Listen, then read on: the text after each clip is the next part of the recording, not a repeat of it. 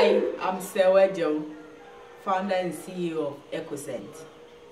EcoCent recycles plastic waste into pavement, bricks and blocks for building, floor and roofing tiles, and sells to the construction industry. This idea started in 2016 when I decided to turn results of my research work into marketable product. So this year, February this year, I heard of British Council opportunity for the youth, and I joined the training.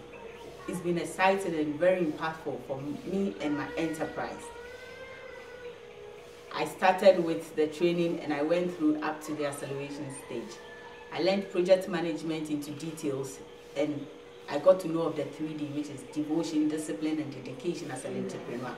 I took the whole team throughout with me during the training, and they were so much excited about the new things they learned. So during the incubation stage, I partnered with one of the incubatees, Mr. Robertson, and with this partnership, it helped me to maximize profits by decreasing the energy consumption and also increasing the efficiency of the machines that we use on site. The coaches also helped me realize that I've been underpricing my product, which we brought it back to its normal price, value for money.